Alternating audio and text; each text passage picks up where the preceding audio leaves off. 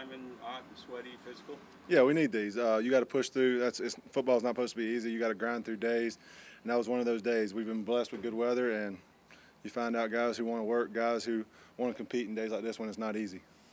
How much do you pay attention to the competition at the other spots on the O-line, and you curious yourself to see how some of that plays out? Yeah, you see guys competing, and as a leader of this group, I'm just trying to help guys and help them do their best out there and make them be at their best when they're out there when it's called. Because it's not easy. We have good players on the other side of the ball, so you got to know, hey, you're blocking Jeff, you're blocking Harold, you're blocking a Tart inside. You have guys that you got to go out and you got to man up on, and we have guys out there busting it every day, and you know you don't only get a certain amount of opportunities to show what you can do. And when your opportunity is called, you got to answer. How does it change things for you when they go from a big guy like Roger beside you at left guard to a smaller guy like Aaron at left guard? I'm comfortable with anybody. Brewer played a lot of games with me on both sides last year, with Nate and Roger being out for a handful of games. So Brewers played well. Jamarco, all those guys that came in and done well for us. And they've really, you can tell how hard they're working over there and what it means to them, because they want to earn that spot. And to be a part of something, you want to be able to block for a guy like Tutu in the backfield, and they know the opportunity we have before them. Can it be hard to judge a win versus a loss in the offensive line, defensive line, one-on-ones? Pass rush? Guy may gain a little ground, but he's not necessarily moving the quarterback off the spine. Definitely. As an interior guy, you're trying to hold the depth of the pocket. Edge guys, you're trying to widthen them, widen them, and hey, have an edge so Tannehill can step up. So we have techniques and stuff, but yeah, you're working out there. That's gonna be the hardest block for you because they know it's passed. So it makes third down and stuff like that easier because they don't know the scheme. So it's definitely hard for us, and they got to work too. Do they declare winner, loser when you're watching film, or how's Yeah, when we're watching film, they're definitely going to critique you. Hey, you need to replace your hands. You need to work on your punch here. Hey, this guy beat you. You can tell, as if you've been in the league for this long. As an older guy, I know when I win and lose a rep. But a young guy, you can be like, hey, you need to get a little more depth on this guy. You need to hold the anchor quicker.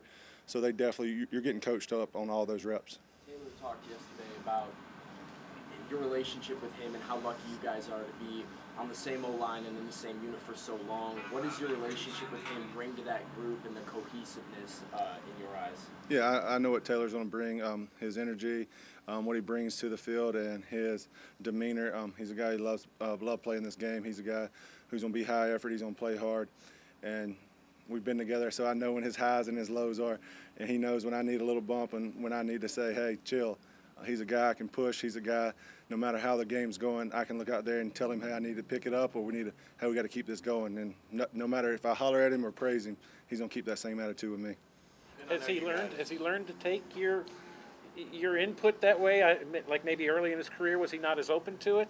I think it was learned. He sees what I put in the thing, how much it means for me to win and be a part of this unit, and it took time. And he's a guy I trust. He's a guy that, hey, he knows I'm going to be out there on Sundays. He knows I'm going to try to be the leader and because it comes down to it, I want to win. And no matter what it takes, no matter how pretty it is, I'm going to do what it takes to get that win for us. Then last year when there was some, injuries and, guys would come in and out of the lineup, that kind of year, a whole new season, is there any bleed over that you guys can maybe help as you guys go into this season? Yeah, you had guys like Dylan get an opportunity to play last year as a rookie. You had Brewer stepped in a lot for us and played. So you had guys not just coming in their first year and not playing their first snap. But, yeah, you playing with multiple guys, and that's what our group does. You see how we rotate in with different guys throughout practice. And during the season, and walkthroughs and everything, they're putting different guys beside me at all times. So on Sundays, I'm comfortable. Do you dream of maybe having a season where the same 5 guys start and finish everything? That would be great, but I enjoy it. I love seeing guys get their opportunity. That's how I got my opportunity. Guys get hurt, guys get banged up. You want to see guys cherish those opportunities, and when they get them, you want to see their dreams come true. Because this league's not easy, and guys earn a great living doing this, and you want to see guys be able to take care of their families and make it. What's your overall confidence level in the O-line right now, having lost Roger? Yeah, what you've seen? Camp is about earning it every day. If you come out the first day whooping everybody, it's hard to come back every day and do that. So it's little things. You're working on the details each day.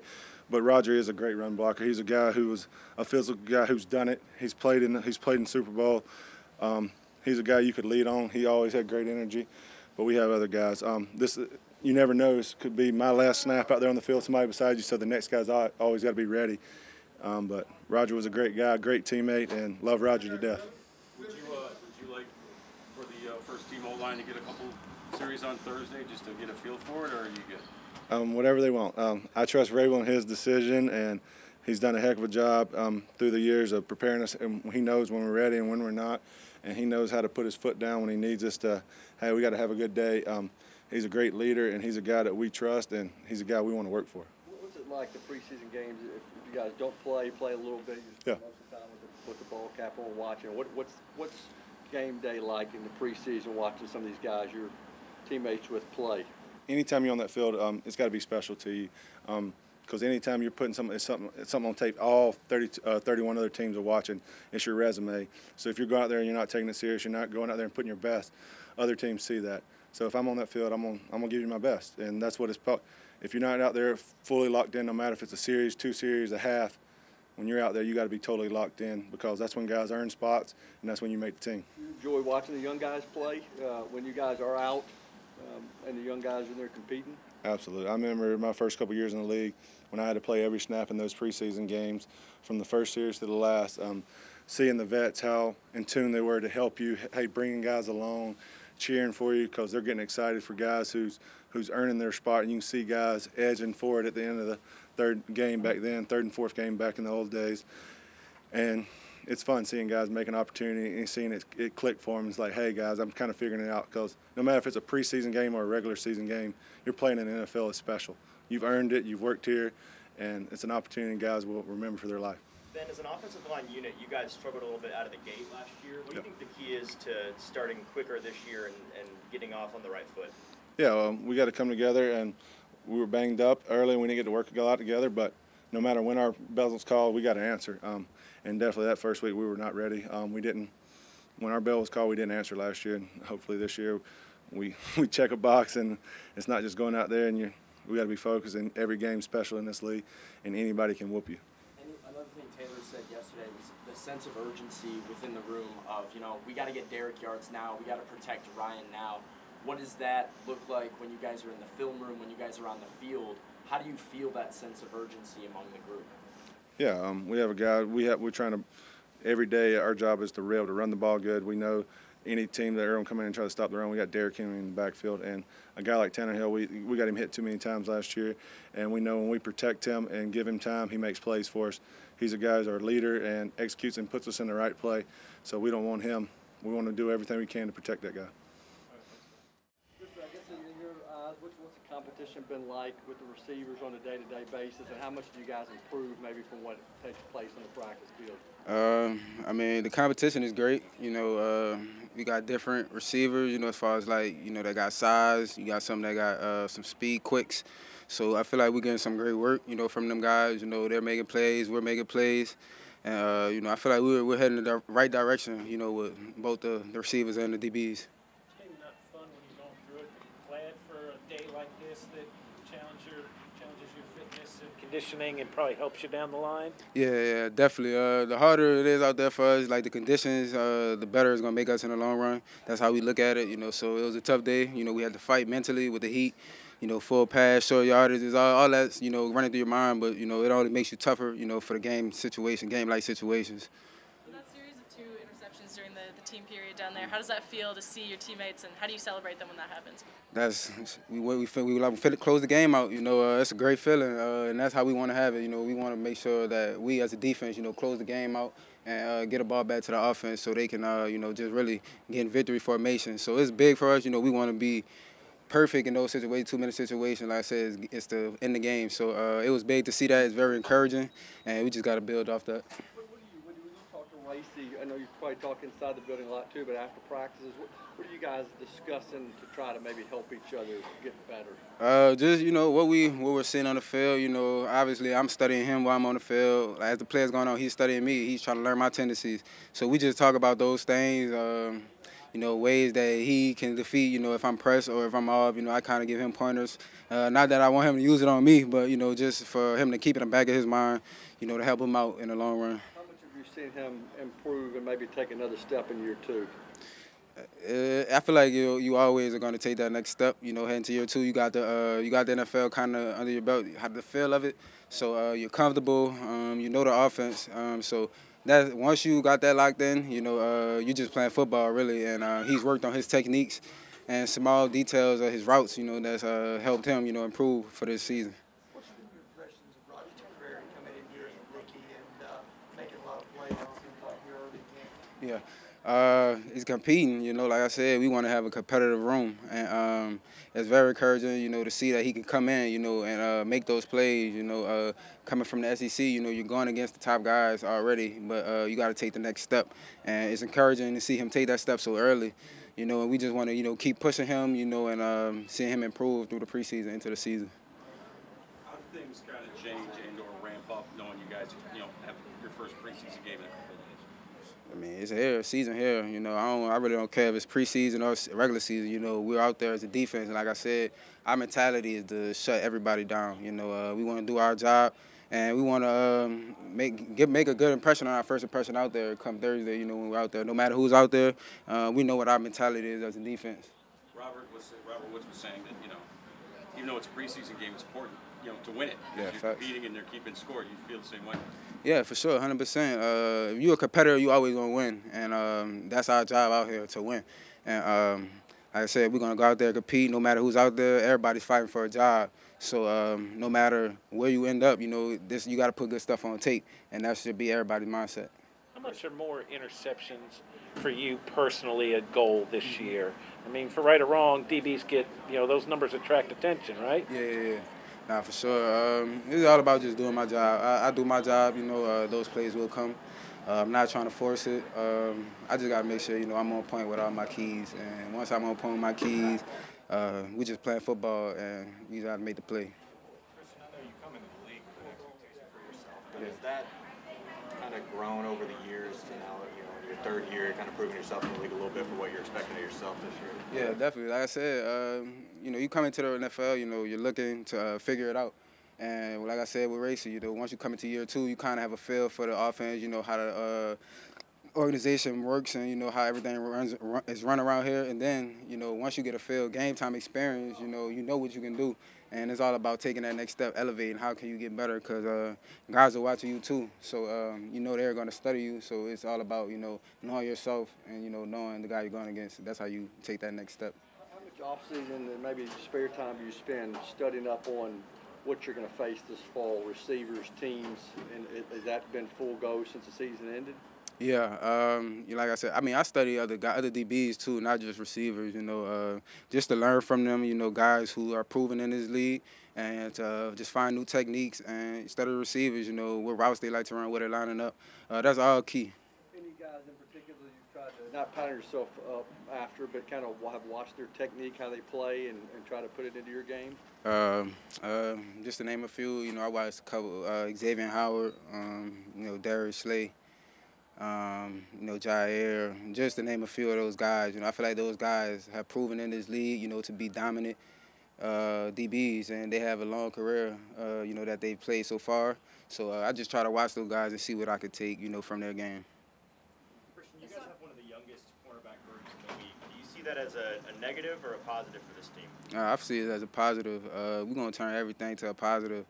Some guys may not have the experience, but that's what we're out here for. We're going to treat every day like a game. You know, you treat every day like a game, you're going to be prepared for the game. And that's our mindset going forward. Kristian, a lot of receivers changed teams this year. Do you worry about monitoring, looking at some film of some of those guys that you'll face, or you just leave that until game week? Yeah, I mean, I still will study those receivers, whether they change teams, and they're not going to change their route craft or nothing like that. So you still got to study, you know, the receiver, you know, to see what routes he like, you know, how he's attacking the ball, all those things. But you also, you know, got to watch, you know, the offensive coordinator who's, you know, what team he's on now, you know, to understand the offense and where they might want to use him, you know, things like that. It's a little weird I mean, I know you're just going into your third year, but to see this many receivers, you know, it's almost like they spun the room and they scattered all over the league almost. Yeah, I mean, it's a part of the business, you know. Guys are going to move around, and that's just part of it, you know. I'm not really worried about where whoever is, but, you know, I just got to be focused and locked in, you know, on who I'm seeing that week. With a guy like Big Jeff, going into his 4th year, is the challenge trying to, improve across the entire board, maybe just hone in on certain aspects of a defensive tackle's game? And what are you expecting, hoping for out of him in his 4th year? Well, I mean, I think some of those things are good to probably ask him. I'm sure he's thinking about some things that he'd like to work on. And, from a coaching perspective, I think that, when you look at D linemen and Jeff, specifically just looking at, recognition, I think as he continues to study more and understand, what offenses are going to do and the different blocks that he's going to face and how they may try to take him out of games if he's, is disruptive. You sure? Yeah, you can sit down. Go ahead. Terry, I'll move it. How he's going to have to handle those things, how he functions with the guys around him and how he works with them. I think, pass rush and how he can affect the quarterback is something that, we'll always continue to try to work on. How did you feel about the defense today, just kind of as a whole, and their ability to start creating a few more turnovers in live reps and win some of the one-on-one? Well, I mean, I think, when you part of affecting a quarterback is, tipping passes, and, one was tipped there, and, it's just funny that, the DBs were working that drill, and ball disruption was working the tip ball drill, where it kind of gets redirected and it changes its path, and, sometimes you have to adjust to them, and it was just kind of funny that that's the one we got today was one of them in that situation. So those are good that we're being able to translate that work that we had in some of the individual drills that carry over. It's going to be the same thing. There's going to be some good plays and bad plays, and hopefully the ones that we can eliminate the ones that get us beat. We came back and gave up a shot. So, yeah, we got an interception on one play and then gave up a big play on the next. So, that's why we're out here practicing. Is that a clear winner in pass rush one-on-one? How do you kind of judge a snap there?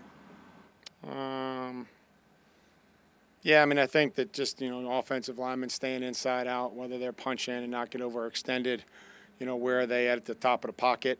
Are they still able to stay square and not give up a late rush back inside, trying to run them by the pocket? Is the defensive lineman, staying relatively in his rush lane, and is he trying to collapse the pocket if he's not winning quickly? And then we ask him to sprint through the line. That's kind of how it is in just the one-on-one pass rush. With this being, the Thursday game, does it kind of switch as far as like some game planning, or like how do you go about getting your guys in the best position to make the plays that you want them to make? Those will be opportunity for some of the young guys to go out and play, and try to earn some more reps. I think we're at that point now. I told them that, everybody's going to have an opportunity to play in the game. But then going forward, we got to make sure that, we're earning everything that we get, and we're not just handing things out. So, we'll use that as an evaluation. We'll try to give them somewhat of a scouting report, but we're still in training camp, and, we'll just give them some information before the game and try to, make sure that they're able to go out and function. You had a lot of red zone periods the last week or so. How you feel like those are going from a competitive? Well, I mean, it's competitive. I think it can be better. There's some things that, when offense wins the snap, somebody's going to probably have a better play than somebody else, either the offense or the defense. So just making sure that we're sound and we're staying up. And, some of these are new plays offensively, some things that we're trying out. Defensively, we'll certainly have to be great when you get the ball down in there inside the 5-yard line. It's not what it used to be in this league, but how important is Torrey Carter to what you're planning to do on offense this year? Well, I mean, Torrey's, we're trying to find different roles for him and, see where he can fit offensively, whether that's in the backfield, on the line of scrimmage, special teams. So he's trying to define a role here as we work our way through training camp. He got sort of an old school mindset, though, in terms of. Well, he has a physical nature to him that I appreciate. He has an energy and certainly loves football. Robert Woods was saying that, these preseason games, it's important to try and win them. I mean, it's obviously important to Baltimore to win like 20-some in a row. Do you share that philosophy in terms of? Well, we just try to do anything that, we feel like is best for the football team. I think, we be guys that play in the game, there'll be guys that don't. we're gonna coach to win and play to win, but you know, I don't know how much we'll run, and I mean, I don't know. You know, I mean, I just like, you know, we'll make sure we'll go out there, and it's a great opportunity for evaluation. We're always going to try to win, but you know, if the rotation calls for somebody else to go in, or somebody's got a certain number of snaps that I want them to play, you know, they're going to come out of the game, and at that point. Jack Gibbons is a guy that had an interception the other day, made a goal line stop down here. How's he done as far as being around the football and kind of showing up as an undrafted guy? Well, I mean, Dr. Gibby is smart. He's picked up the defense extremely well. He's, you know, going to be fun to watch playing the game. He just gets everybody lined up. He knows exactly what to do, can help other guys. You know, he's always around the football, and that's kind of what we saw, you know, last year watching him at Minnesota. Nicholas mentioned the difference drill inside, helping him with his hands. Can you tell us anything about what that entails? Well, that's a product that, you know, when coaching at Ohio State, you know, you only get to work with the guys so much. I guess whenever the rules were back in, you know, 2010 or 11. So we tried to come up with something. Anthony Schlegel came up with something that you could put on a weight room rack for blow delivery, and you know, it's been a product that we've used since, you know, he came up with it, and we had talked about trying to put something together, and he's really made it a passion to try to promote that, and we think it's important. It's just a, you know, it's an apparatus they can use in a weight room, you know, with a pad and a spring-loaded device that allows players to punch and use their hands and, you know, make sure that they're inside and they're tight. How Gibbons earned that nickname, Dr. Gibby, and how quickly did he earn it? Quickly. You know what I mean? He's smart. He answered all the questions, and you know, he said, "Coach, I wasn't in pre-med." I said, "I know, it's a joke." You had mentioned Nicholas earlier. How do you think he's progressing as camp goes on? Good, good. I mean, he's over there competing and, you know, doing some things well. There's some things, you know, that he needs to correct and, you know, see for a second or third time. And, you know, I know he's working hard. He's been out there every day. He's been grinding and pushing through like a lot of these guys. Coach, Racey McMath is a guy who seems to have taken some steps forward this year. Do you see him as a guy that could be a true vertical threat for this offense, something that they struggled to find a guy to do last year? Yeah, I mean, Racey's working hard. He's having some good days. He's caught some balls down the field for us, and you know, certainly just want to try to create X plays wherever we can, whether it's a catch and run or being able to throw the ball downfield. But you know, he's a developing and he's certainly an improving player.